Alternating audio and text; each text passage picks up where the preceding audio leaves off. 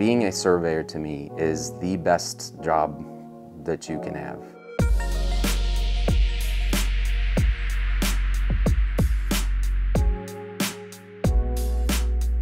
My name is Cliff Hogg, and I am a Chief Land Surveyor for the City of Fresno.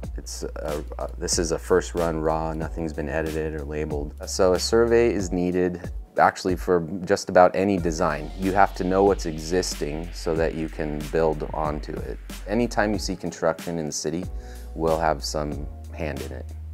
Full street reconstruction, building parks, sewer mains, water mains, parking structure at the airport. I manage our field survey crews.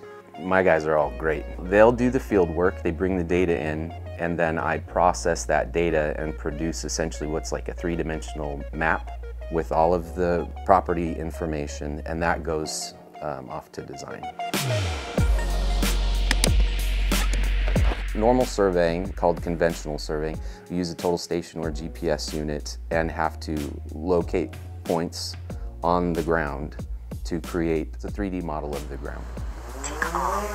And what the drone does, instead of walking back and forth at 50-foot increments, we're able to fly the drone back and forth over this area, taking photos every so often. When we run it through the software, it knows where in space that photo was taken. It then creates a point cloud, which is billions and billions of points. So I take that and then I pare it down into something usable. You get to see parts of places that other people just don't see. We see every inch of the city, and we know the whole city from essentially looking at the ground everywhere we go.